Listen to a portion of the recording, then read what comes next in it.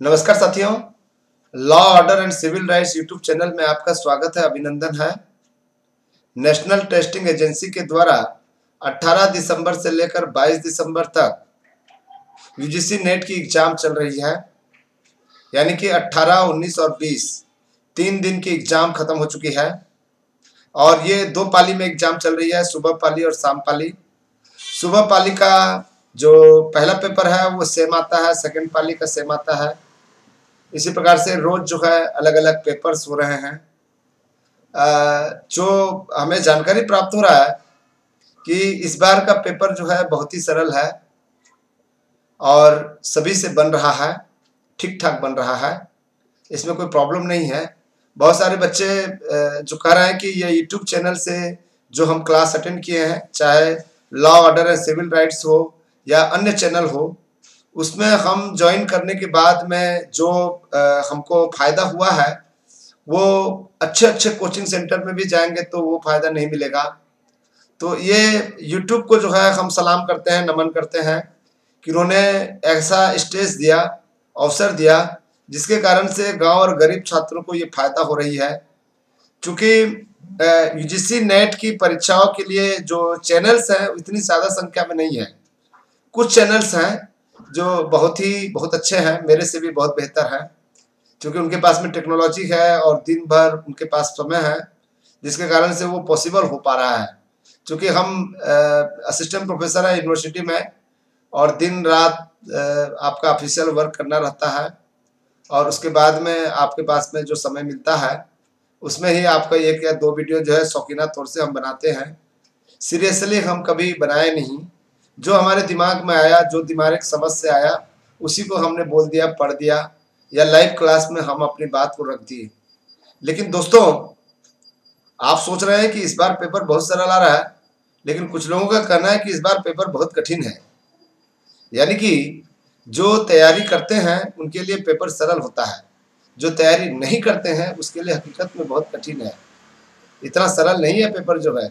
आप YouTube channel के साथ में जुड़े हुए हैं, आप सीरियसनेस है, आप अपने सपने को समझते हैं और अपने सपने को पूरा भी करना चाहते हैं। इस कारण से आपको जो है जितने भी क्वेश्चन पूछे जा रहे हैं वो बहुत ही सरल लग रहे हैं। क्योंकि जब बार बार कोई प्रश्न को हम पढ़ते हैं, बार बार कोई चीज को जानने की कोशिश करते हैं तो वो स्टोर हो जाता है मस्तिष्क में, और जब वैसे ही टाइप का कोई प्रश्न आएगा तो ऐसे लगने लगेगा आपका मस्तिष्क कि मैं इनको जानता हूँ, क्योंकि मैंने इनको जो है पढ़ा हुआ है। तो इसलिए हम बार बार कहते हैं कि आपका मेहनत का ही रंग है जो आप अपने सपने को पूरा कर सकते हैं। किसी के मेहनत या किसी के सहयोग या किसी के टीचिंग से कोई व्यक्ति जो है महान नहीं बनता, बल्कि स्वयं के मेहनत से महान बनता है। तो इसलिए कोचिंग सेंटर या इंस्टीट्यूट जो है आपको केवल मार्गदर्शन देगा, मार्गदर्शन प्रदान करेगा। तो इसलिए आप अपने आप को धन्यवाद ज्ञापित कीजिए कि आप अपने स्वयं के मेहनत से ये सफलता अर्जित करने जा रहे हैं, और रिजल्ट आने के बाद ही पता चल पाएगा कि कटअप कितना जाएगा, कितना गया, और आप सेलेक्ट हुए या सेलेक्ट नहीं हुए, ये बात तो रिजल्ट में पता चलेगा। या चूंकि आपके पास में जब आंसर की आ जाएगा तब भी आप समझ नहीं पाएंगे कि कौन सा सही मारे थे, कौन सा गलत मारे थे।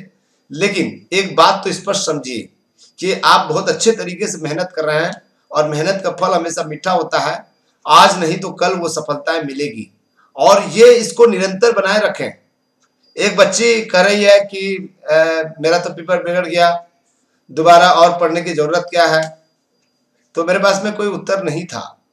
ठीक है भाई, असफलता बहुत कठिन काम नहीं है, असफलता आना बहुत जरूरी है जीवन में भी और आपके सपनों में भी। ये असफलताएं जो आती है वही तो आपको सफलता दिलाएगी। आज असफलता है तो कल सफलता मिलेगी। ये सोचकर आपको जो है तैयारी करना चाहिए। कभी जीवन में परिणाम में मत जाइए। आप अपना एफर्ट दीजिए 100%, उसका परिणाम क्या आएगा इसके बारे में सोचने का काम जो है आपका नहीं है। एक स्टूडेंट ने कहा कि सर ये बताइए कि मैं तो एग्जाम दे चुका हूं, क्या करना है? आपको बहुत कुछ करना है। अभी क्या हुआ है? कुछ नहीं हुआ है। आप अपने सब्जेक्ट और जीएस का पेपर पढ़े, कोई भी किताबें पढ़ते रहिए, कोई भी टॉपिक को उठाइए और लिखते जाइए। आप शांत नहीं बैठना है। यदि मान लीजिए आप पढ़ना भी नहीं चाहते, कम से डिक्शनरी पढ़िए, लेकिन शांत मत बैठिए। शांत शैतान का होता है। तो इसलिए शांत जो व्यक्ति है समझिए कि वो अपने लक्ष्य के बारे में पता नहीं है। क्वेश्चन बहुत सरल आ रहा है, जैसे कि एक डेसिमल को बाइनरी चेंज करने के लिए आया था, 23 डेसिमल था, उसको बाइनरी में चेंज करना है। कितना सरल काम है भाई, 2 से डिवाइड करते जाओ, 2 से डिवाइड करते जाओ, उल्टा जो है लिख देना है, बाइनरी हो जाएगा, इसमें कोई प्रॉब्लम नहीं है। दूसरा चीज है डीआई का मिसिंग, जिसमें से परसेंटेज कैलकुलेट करने के लिए आया था, परसेंटेज कैलकुलेट करने के लिए आया था। टीचिंग और रिसर्च एप्टीट्यूड से इतना प्रश्न आ रहा है, इतना प्रश्न आ रहा है, 3 दिन हो गया, तो चौथा 5वां दिन में भी जो है ये दोनों को ज्यादा आपको ध्यान देने की जरूरत है। दूसरा चीज है यहाँ पर जो है सिलोलिज्म जो है ये कंट्रोवर्टरी पूछा गया था, तो आपको उसको बनाना था, बहुत ही सरल है, इसमें कोई प्रॉब्लम वाली बात नहीं है।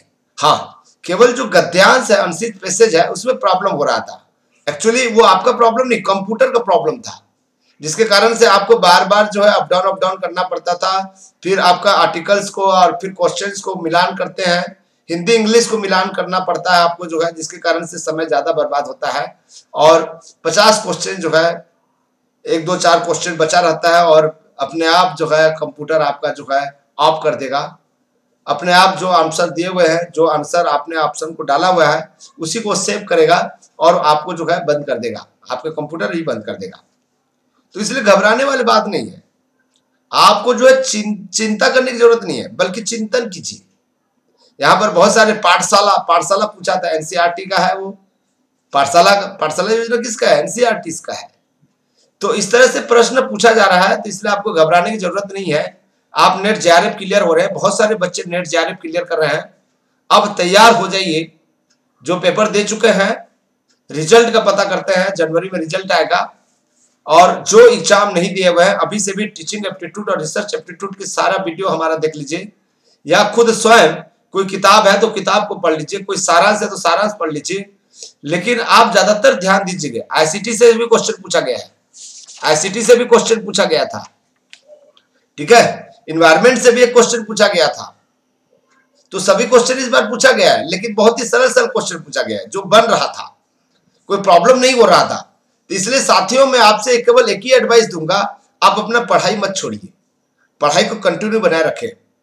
परिणाम क्या आएगा क्या नहीं आएगा वो उसकी बात भूल जाइए। कई लोग ये सोचते हैं कि देखिए अभी तो 2 महीना हमको जो है कुछ नहीं करना है, फिर रिजल्ट आ जाएगा तो फिर देखेंगे क्या करना है क्या नहीं करना है। ऐसा नहीं होता, पढ़ाई होता है, चाहे आप एग्जाम दे रहे हैं चाहे एग्जाम न दे रहे हैं, लेकिन पढ़ाई करना हमारा जो है नितांत आवश्यक है, क्योंकि हम इस धरती पर पढ़ने पढ़ाने के लिए पैदा हुए हैं। तो हमारा मुख्य बिजनेस क्या है, पढ़ने पढ़ाना, पढ़ना भी और खुद पढ़ाना भी। यही काम जो है काम भी आएगा जीवन में जो है। इसलिए मैं आपसे हमेशा निवेदन करता हूं कि हमेशा खुशहाल रहिए, आप अपने मेहनत पर भरोसा कीजिए, आपका मेहनत जो है सर्वोपरि होना चाहिए, यानी कि सर्वोच्च कोटि का भी होना चाहिए।